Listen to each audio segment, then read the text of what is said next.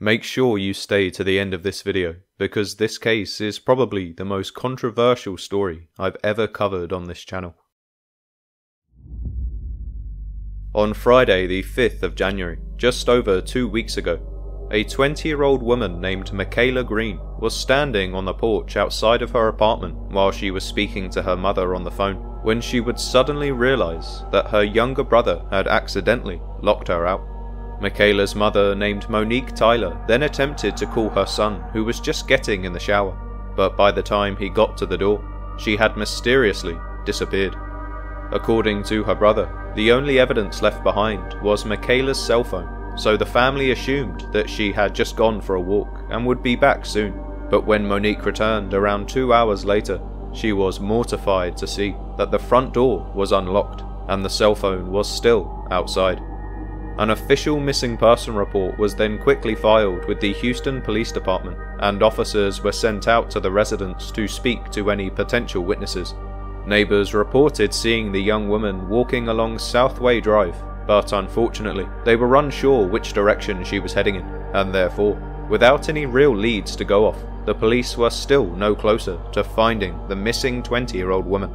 So, with the concerning details that surrounded her disappearance, many were starting to wonder if Michaela would ever be found, and more hauntingly, questioned whether or not she could have been Houston's next victim of human trafficking. However, 15 days after her disappearance, a call would come in that would change everything, as Michaela Green was finally found and brought home to her mother, leading to celebrations throughout the community. But despite this incredibly happy ending, many are still skeptical about the story and its validity, especially her own father, Chris Green, who had some very choice words to say about Monique in a Facebook Live post that would spark a debate within the community as to what actually happened here.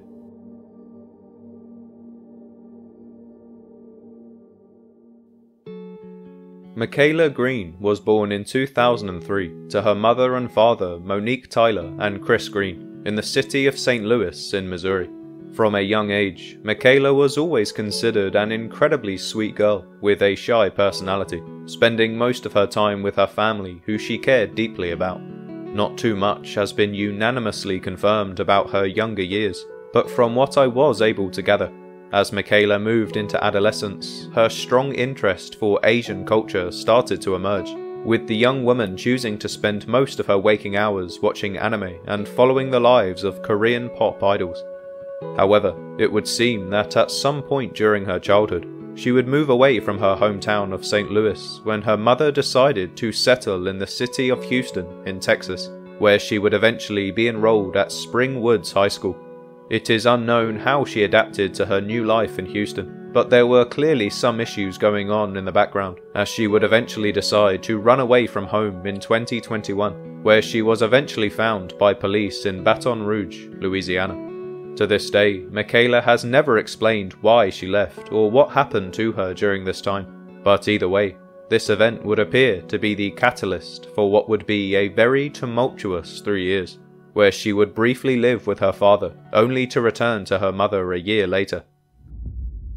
But eventually, given her unstable upbringing, alongside her apparent mental struggles, all of these issues would ultimately build up to that fateful day in December of last year, when Michaela would seem to disappear without a trace. On Friday the 5th of January, the 20-year-old woman was on the phone with her mother Monique when she decided to step outside onto the porch to continue their conversation. By all accounts, it would seem that the pair were having an argument over the phone about house rules, and Michaela was visibly upset. However, partway through their conversation, the young woman suddenly realised that the front door was now locked, as she couldn't get back inside. News reports and statements from the family are conflicting, but from what I was able to gather, it would seem that Michaela had her cell phone and a set of keys on her, but the house had been double locked from the inside, so she was unfortunately stranded in the cold. Her mother Monique then offered to call Michaela's brother, as he was supposed to be at home, and luckily he picked up whilst in the shower. He then agreed to go downstairs and let her in once he was finished, but by the time he got to the door, Michaela had disappeared and had left her cell phone behind, as well as her keys, according to some statements. At first, the confused family just assumed that she had simply wandered off to cool down after her argument with her mother and frustration with being locked outside. But when Monique returned home after around 2 hours, she was devastated to see that the cell phone was still sitting on the porch untouched, meaning Michaela had not returned home like they had expected.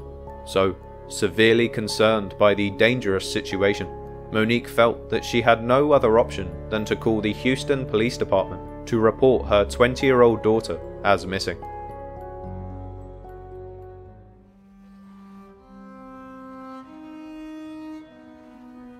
On Saturday the 6th of January, Michaela's panic-stricken family began searching all over southeast Houston to see if they could find her as soon as possible. Her mother, Monique Tyler, was wandering along the streets, handing out flyers and knocking on doors, but unfortunately, she claimed that a lot of people were ignoring her due to their likely criminal affiliation, so she would have no luck on the first day. Monique would then go on to spend large sums of money that she didn't have on gas to travel around Houston looking for her daughter, but it seemed no matter how hard she looked, no leads would ever seem to emerge. She even detailed that on one morning at 6 AM, she checked the local park for any evidence that Michaela could have left behind. But once again, her efforts would come up empty, as it appeared that Michaela had simply vanished into thin air. Security cameras were also coming up short, with the police being unable to find any evidence of which direction Michaela had walked in after leaving the home. In fact, the police were even unable to find out if she had walked off or was picked up by somebody in a car driving by, and so at this point in the investigation, it seemed that anything was still possible, leaving Monique severely worried for her daughter's safety. It was then that Monique decided to take the case to the media and started posting Facebook Live videos to her profile, detailing the case and her efforts in finding Michaela. Many locals chipped in to help with donations and shared the story across their own social media platforms to help raise awareness. But despite the efforts of everybody involved, sightings of Michaela continued to evade the police. However, just when Monique felt that the case was starting to reach a dead end, she received a call from a local news team in Houston who offered to pick up her story and share it around the world. So, at this point, it seemed like the case was about to take a positive turn. On Monday the 15th of January, multiple news networks broadcasted the tragic story and even interviewed Monique for her take on the situation. In the video, you can visibly see the despair in her eyes as she explains the case and details the concerning conclusions that could potentially happen if Michaela isn't found, including human trafficking as a harrowing example. So, with the new revival in the case, Monique started to receive help from across the country, with people promising to look out for her daughter and offering any help they could. But despite this new glimmer of hope, as the days would go by, the police would still struggle to find any leads, and unfortunately, had to deliver this bad news to Michaela's parents. The local community were heartbroken, and Michaela's family were growing more and more concerned with each day that passed. However, just as the case seemed to be heading in the worst possible direction, with no sightings of the young woman for over 2 weeks, Monique Tyler would suddenly receive a phone call from her friend over in northwest Houston with an announcement that would change everything. On Friday the 19th of January, a woman named Lisa was working at her nail salon when she would unexpectedly notice a young girl walk into the store with black circles around her eyes. She immediately recognized the girl as Michaela Green, and thinking fast, knowing her mother Monique, Lisa pulled the girl aside and offered to give her a manicure in order to buy her mother some time to drive over to the salon. She then called Monique and told her she had her daughter in her store and that she was safe, and in response, the worried mother raced into her car and headed straight over to the salon, and even opened up Facebook Live to document the whole process. Monique then eventually arrived at the salon, where she greeted her daughter with open arms and expressed how happy she was to finally see her after 15 days of being missing. The two then exchanged words while Michaela finished off her manicure, and during the conversation, Monique would try to get some answers out of her 20-year-old daughter, but given the traumatic event that had just occurred, Michaela was understandably quiet on the situation. So, not wanting to put any unnecessary pressure on her daughter, Monique opted to stay silent on the issue until Michaela said she was ready to speak. Eventually, the two then headed home together in the car and got straight back on Facebook to deliver the good news to a community that was so elated to know she was alive and safe.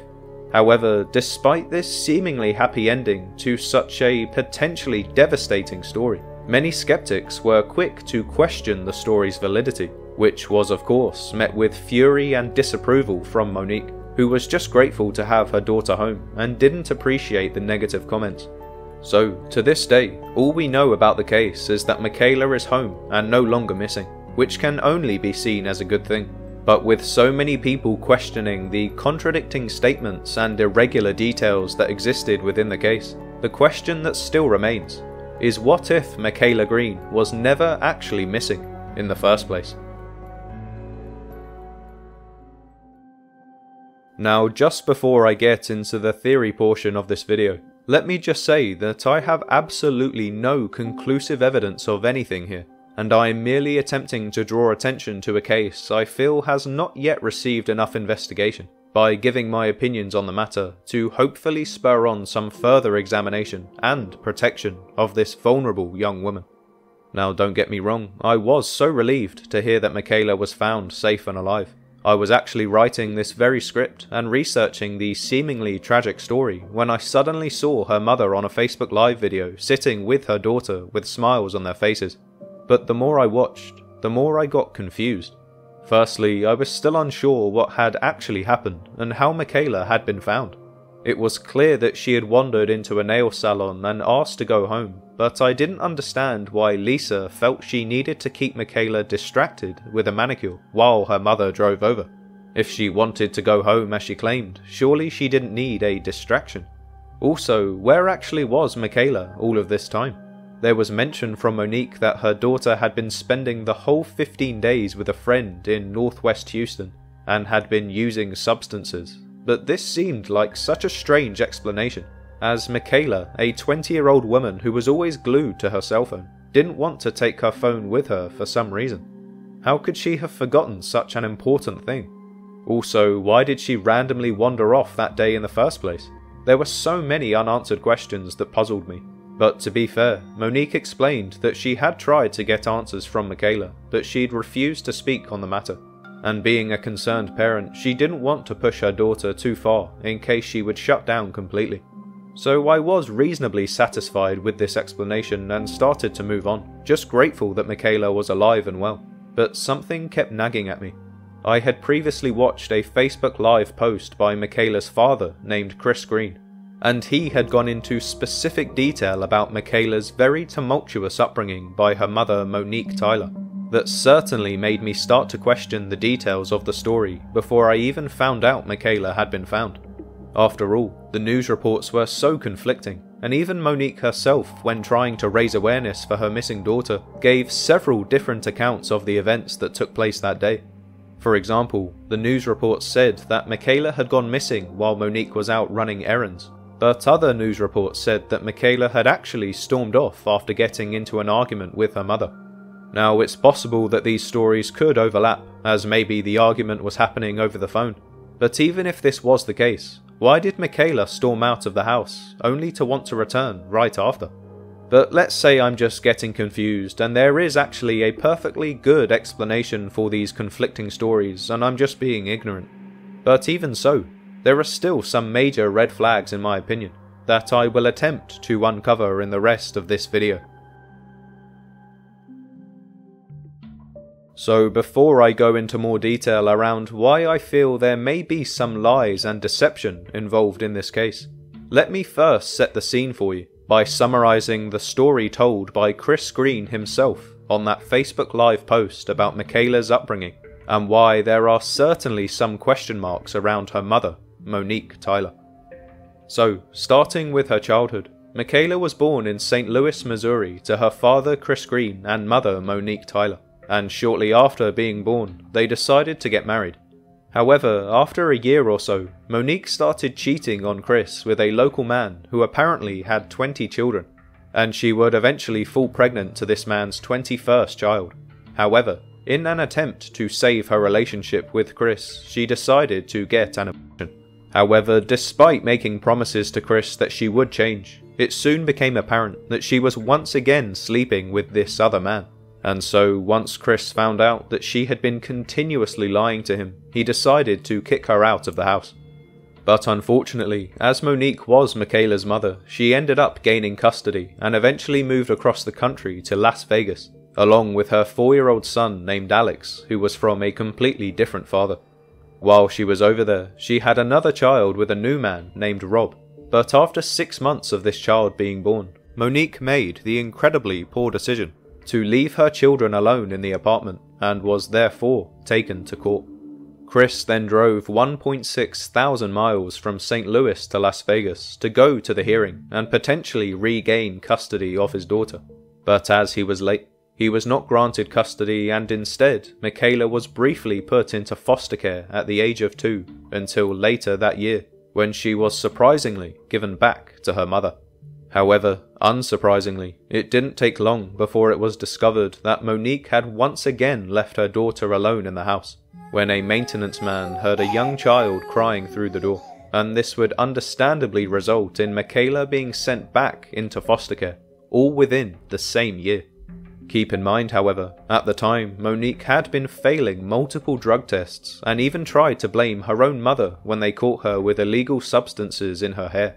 But despite the ever-increasing list of red flags, the courts still decided to give Michaela back to her. But this story is only scratching the surface, as during the trial, her ex-boyfriend and the father of her firstborn son, Alex, was also invited to the hearing, and as he was on time and had a stable home life, he thankfully gained custody of his child, and they returned to St. Louis together. However, in another twist to this never-ending story, Monique would then travel over to St. Louis herself, and while Alex was playing outside, she snatched him and fled back to Las Vegas. But anyway, getting back to Michaela, it would seem that as the years went by, she was yearning for her father and would always ask her family why he wasn't in her life. But unfortunately, she was constantly lied to by Monique, who claimed that Chris wasn't interested in her and didn't want to be in her life. But luckily, as Michaela started to move into adolescence, she created her own Facebook account, and one of the first things she did was search for her absent father. Eventually, she would build up the courage to message Chris, who was overjoyed to be able to speak to his daughter for the first time in years. And during these conversations, he made it clear to Michaela that it was not his choice to be out of her life, and that her mother, Monique, was the person behind their separation. Well, Michaela was understandably left confused and unsure who to believe, but as she was stuck in Las Vegas, it didn't matter, as she was miles away from her father and was trapped in a neglectful home with her mother. However, she would get a stroke of luck when Monique would decide to move back east, eventually settling in Houston, Texas, in order to be closer to her own family. And soon after they arrived, it wasn't long before her father Chris would make the easier drive of 700 miles to see his daughter face to face for the first time in years. By all accounts, they had a heartfelt emotional reunion, and Chris left the residence feeling blessed to have been able to spend some real time with his daughter after almost 16 years of being apart. However, although things had improved with the relationship between Michaela and her father, the relationship between her mother was only getting worse, with the two constantly getting into heated arguments, some of which turned violent. And as Michaela moved into her late teenage years, their relationship would continue to degrade, and eventually a severely brutal fight would break out between the two women, leaving Michaela so upset that she decided to run away from home, and ended up over 260 miles away in Baton Rouge, Louisiana, before being found by the local police and returned home safe. Monique then called Chris to tell him about the situation and ordered him to come and get his daughter, as she was fearing for her life given Michaela's apparent violent outbursts and difficult behaviour. So, with a mindset mixed with concern and excitement, Chris headed back over to Houston, where he would collect his daughter and bring her home to St. Louis, where she belonged. From here, Michaela's behavioural issues really started to improve, as she slowly became acclimated with the other side of her family. Chris would regularly spend time with Michaela alongside his own family, including his mother, brothers and sisters, and friends, and by all accounts, everybody loved her, and quickly her sweet personality started to emerge as she grew in confidence and became more comfortable. So it certainly seemed that for the first time in Michaela's life, she was finally living in a stable home that was filled with love and attention. However, things weren't perfect, as there were apparently times where Chris would catch his daughter talking to herself in her room, where she would be speaking negatively about her mother and getting herself worked up. She would also refuse to speak to her father about the time she ran away to Baton Rouge, and whenever he would ask, she would make up a story that never seemed to stay consistent, leading Chris to hypothesize that she may have gone through something dangerous. But despite these moments of darkness, she really was becoming a happier person, and it was clear to see by the whole family that Michaela was happy living with her father, and that she had made the right choice moving in with him. Now, I wish I could just end the story here, because regardless of what you choose to believe, it's clear to me that Michaela clearly had an incredibly difficult childhood, and desperately needed a steady home to give her life some structure. So this move back to St. Louis to be with her father should have been the beginning of her road to recovery.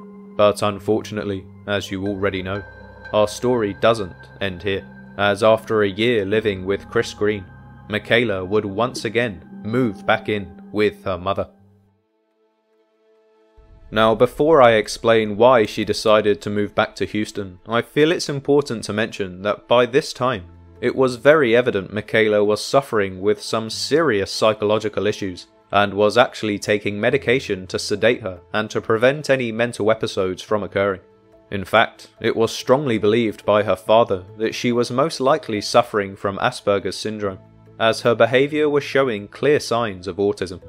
She reacted strangely to her emotions. She would smile when she was sad. She would say strange things from time to time that didn't make any sense. But alongside these traits, she was also incredibly gifted at school and even got accepted into college a few months before her graduation, despite her struggling social skills. However, even with all of the positive ways in which she was improving during her time with her father, this didn't mean that she was always happy. As time would go on, Michaela would start to speak about her mother, and Chris picked up on this immediately and worried she may have been missing her. For a while after moving in with her father, Michaela refused to admit that Monique was her real mother, but after almost a year had passed, it seemed that the tide was finally turning, and Chris felt like she needed her mother back in her life. So against his better judgment, he decided to call Monique and asked her if she would like to speak to her daughter, but to his shock, Monique explained that she was actually visiting St. Louis at the time, and would be more than happy to drive over to say hello in person. Well, as you can imagine, Chris was furious at first. After all, how could Monique have driven all the way out to St. Louis from Houston, Texas, and not even bothered to try and get in touch with Michaela herself? But swallowing his pride, Chris didn't let his anger get the better of him, and allowed Monique to come over to reunite with her daughter. Well, soon enough, she arrived at the house, and Michaela couldn't contain her excitement as Monique entered through the door. The pair then spent hours speaking in the living room as they caught up and reminisced about the old days. Apparently, Monique's brother had unfortunately lost his life during the COVID pandemic, and so there was a moment where the mother and daughter would embrace over the loss of a close family member. After this, Monique then asked Chris if it was okay if the two of them went to visit Michaela's grandmother, who lived in St. Louis, and given that his daughter seemed happy and excited to go, he allowed them to leave together, with the promise that she would be returned later that day. Now, despite what you may assume, the day was actually a success, and Michaela was eventually dropped off by her mother, explaining how she had a really fun time. However, it would seem that this day would be the catalyst for what was about to come, as the improvements Michaela had made over the past year would soon start to unravel, with the young woman delving deeper into her behaviour issues once again. It was like she had become a different person. She was short-tempered, quick to frustration, and started to show mild signs of violence for the first time since she left Houston. Chris could tell something had changed within his daughter, but given that she was supposed to be going off to college soon, he figured it wouldn't be long before she would be away from her family once again, and would therefore be given some much-needed space. However, This day would unfortunately never come, as the 18-year-old woman would shockingly decide to call the police on her own father under the claims that she was in fear for her life.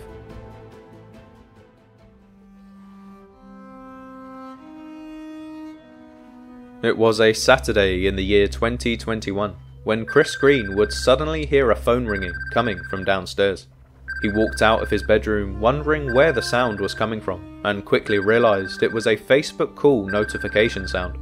The ringing then abruptly stopped and Chris called out to Michaela to see if she knew whose phone was being called, but to his surprise, he was met with a screaming teenager who was clearly not very happy being interrupted. The reasoning soon became obvious, however, as Chris noticed that Michaela was on the phone with her grandmother and was, by nature, a lot more on edge than usual. An argument then broke out between the father and daughter, with Michaela raising her voice to the point of screaming, as Chris attempted to explain himself and calm her down.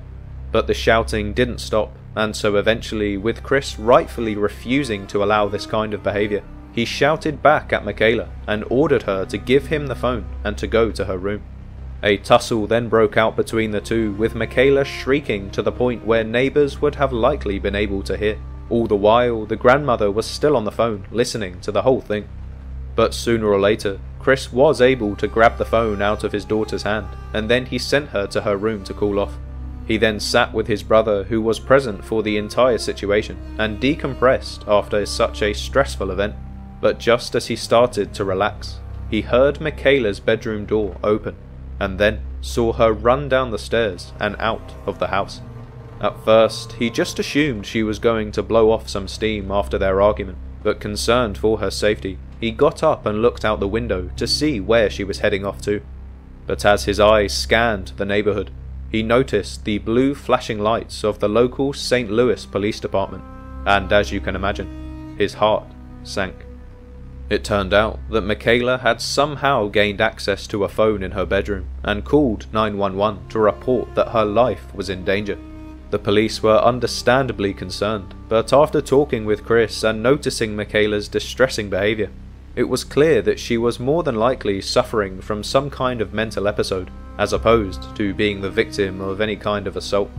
The officers then asked Chris if there was anywhere she could stay for the time being while she cooled off, and given that he had family in the area, he called his sister to see if she would be willing to look after Michaela for the weekend.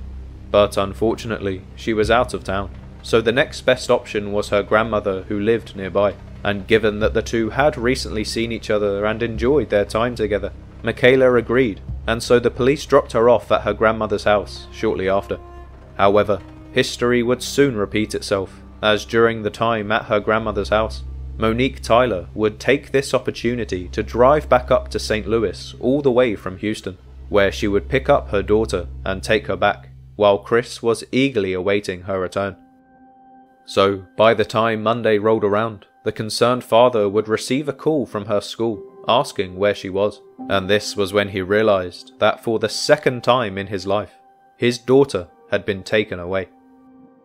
Now, the rest of Chris Green's story is impossible to explain, as by this time Michaela was living in Houston, and therefore he had no idea how she was living or what was happening in her life. However, one last piece of information that he provided was that Monique had apparently taken her daughter out of school just 4 weeks before she was set to graduate, and just 2 weeks before her end-of-year prom. Chris mentioned that his son had even agreed to take Michaela to her prom, as she didn't have a date at the time.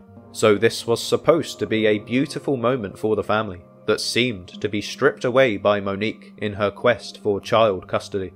I have no idea if Michaela did graduate in the end, or if she even went to college, but given that she was living at home with her mother at the age of 20, I would imagine that she didn't. Now, just before I continue on with this story, I feel it should be mentioned that all of this is just what I was able to ascertain from Chris Green's Facebook Live post, so we have to take all information with a pinch of salt. He claims that Monique is a serial liar and has always been a cheater, but if you look at his rap sheet, he isn't much better. For example, Monique would later express in a retaliation video that Chris was actually a scam artist who was in and out of prison his whole life. Apparently, this was why he was unable to be in Michaela's life all those years. not because she was being hidden from him like he said. According to Monique, the reason he never gained custody was because he was either in prison, or the idea of giving a child to an ex-felon was far worse than giving her back to a drug-addicted mother. So it would seem that neither parent was perfect. However, I will say, when confronted with these claims of being a bad mother, rather than disputing them as you would expect, Monique instead explained that these events happened 20 years ago and were therefore irrelevant, and even went as far as to blame Chris for using his daughter's missing person case as a means of getting revenge on his ex-wife. But whoever you choose to believe, it would appear that either way, Michaela had a very difficult upbringing, and given that she spent 20 years living primarily with her troubled mother, this would lead me to think that at least some of these mental issues Michaela faces surely have to be down to the way she was raised. A key example I would like to touch on is her first disappearance, which occurred back in 2020 or 2021 when Michaela was just 17 years old, where she ran off to Baton Rouge in the neighbouring state of Louisiana, which is a story we still don't have the answers for to this day. So firstly, why did she run off in the first place? Was it because of her mental illness? Was she afraid of her mother? Was she in search of money or independence? These are unfortunately questions we cannot answer, as Michaela has refused to speak on the matter, at least according to her father. But regardless of any explanation, you can't deny that for a young girl to travel all the way to Baton Rouge from Houston, Texas is no easy feat, and therefore she would have likely needed help to get there. Could she have hitched a ride with a trucker? Or maybe talked somebody into lending her some cash to take the train or a bus? Or maybe she could have even been given a ride by a friend. Her mother, Monique, always claims that Michaela is a homebody that rarely goes out and keeps to herself. But if this is the case, how would she have friends that would be willing to drive her all the way to Baton Rouge for free? In my opinion, nothing good can come out of this story, and if true, there is very little chance that she made this trip unscathed like her mother claims. Also, the fact that she refuses to speak on the situation tells me that she may have been traumatized by whatever it was she did during this time. So perhaps rather than glossing over it as if it was just a small event that is now in the past, we should be looking into this pattern of destructive behaviour, with Michaela running away from home and putting herself in dangerous situations multiple times now. But before I get back to discussing why Michaela may have felt the need to run away, I would first like to speak for a moment on a similar case that involves another young woman that ran away to Baton Rouge and how her story had a much darker ending. The missing person case of Deundrea Ford burst onto the scene towards the end of last year, when it became known to the public that this 21-year-old mother had gone missing after being involved in a murder trial and was set to be a witness in the coming weeks. It was discussed by many that she may have been taken as a means of silencing her and preventing her from testifying, but just a few weeks ago it was announced that she had actually been murdered by a local man after they found bloodstains in his van. Now, this story is clearly tragic, and if you would like more information, I highly suggest checking out the video on screen now, as I go into a lot more detail about the case. But taking a step back, and why I believe this case relates to Michaela Green, is that Deundrea was also a young black woman from Houston, Texas, who ran away from home to Baton Rouge, and during this time, she had been a dancer and an escort as a means of earning money for her family. It was during this time that she was involved in a murder, as she sat in the back of her manager's car and watched him be shot to death. Luckily, she survived the incident, but given that she was the only living witness, her life was understandably in danger. Now, obviously this portion of the story isn't too relevant to Michaela, but what is relevant in my opinion is that this story may be able to shine a light on what goes on in Baton Rouge, and why young women of colour seek it out as a place of opportunity. Perhaps Michaela heard stories of women being able to make a lot of money in Baton Rouge as dancers, and made the decision to head out there herself. But after arriving and taking an immediate dislike to the lifestyle, she allowed herself to be found by the police, who then took her home. You can probably imagine the horrors she would have gone through, so I'm not surprised she has kept quiet about it going forward. But my point is, this experience could have caused some deep-rooted trauma for the young woman, and I fear that if she doesn't get some professional help, it might only be a matter of time before she runs off again. Because who knows, if she doesn't talk about her story and doesn't get the help she obviously needs, she may end up just like Deundrea Ford, which is a conclusion I sincerely pray never happens again. In addition, it would seem that after Michaela returned home, according to her father Chris, she was having some serious mental health issues, and she would get into extremely heated arguments with her mother, one time even brandishing a weapon to threaten Monique. At one point, Michaela even ended up in the hospital and was apparently going through a mental episode, as she was screaming down the phone claiming that Monique wasn't her real mother, and that there was a woman on the news looking for her. In my opinion, it almost sounds like a psychotic break, and during this mental episode she was living a fantasy where her seemingly abusive, narcissistic mother was not actually related to her, so maybe she was experiencing some kind of delusion that she actually belonged to another woman, as her way of trying to escape from her hellish reality. Now maybe that's a stretch, but either way, you can't deny that this kind of behaviour is certainly not something that should be taken lightly. But for some reason, despite living with her father for a year, she was still allowed to live with her neglectful mother, who likely went straight back to treating her poorly again. But before I go any deeper with this theory, I must remind you all that the information I am detailing here has primarily been gathered by the words of her vengeful father, so we need to keep in mind that there may be a few details that have been exaggerated or blown out of proportion. But either way, removing the 20 years before Michaela's disappearance and focusing mainly on her recent case, what actually happened to her this time around? And could her mother Monique have actually just made the whole thing up?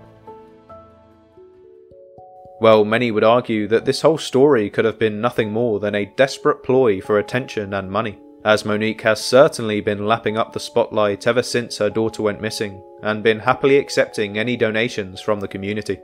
One particular moment I would like to personally point out is that when Monique first heard the news of her daughter's discovery, rather than heading right over there and finding her as quickly as possible, she somehow felt it was appropriate to get her phone out and set up a Facebook Live while she drove over to the location. You could argue that she wanted to keep her followers in the loop, but if it were my child, the only thing on my mind after being without them for 15 days would be to get there as soon as possible and find them, not get my phone out and record myself. From my point of view, this decision plays right into Chris Green's harsh opinions about Monique as an attention seeker and a liar. Also, once she's with her daughter in the nail salon, Monique then asks Michaela if she knew she had been on the news and saw the missing person reports, and in response, Michaela clearly utters the words, "When I called, it didn't answer." You've been on the news for 2 weeks. I know. That's what I said. But when I called, it didn't answer. What are you talking about? Which is met by her seemingly furious mother, who quickly moves on and doesn't revisit the statement. Monique was also very quick to diffuse any comments about the confusing nature of the narrative by saying she didn't want to push her daughter for answers and didn't even take her to the hospital for treatment. Now, although you can explain away the first part, I can think of no decent explanation as to why a concerned mother would not take her daughter for at least a checkup after she had been missing for 15 days without her phone. Now, there's so much more to say, so if you are interested in this story, I implore you to check out the Facebook Live posts made by Monique and her ex-husband Chris, as there is honestly so much information, and I would like for you to make your own assumptions before just taking my word for it. Anyway, before I get too lost in the rabbit hole of this case, I think it would be for the best that I end this video here. But if you have any opinions of your own that you'd like to discuss, please leave your comments below and I will do my best to get back to you. But until then, thank you so much for watching, and don't forget to subscribe so you don't miss any case updates. Also, if you found this video interesting, make sure to check out the playlist on screen now, where I've covered a range of similar cases including Deundrea Ford, as well as a number of others that are unfortunately still ongoing.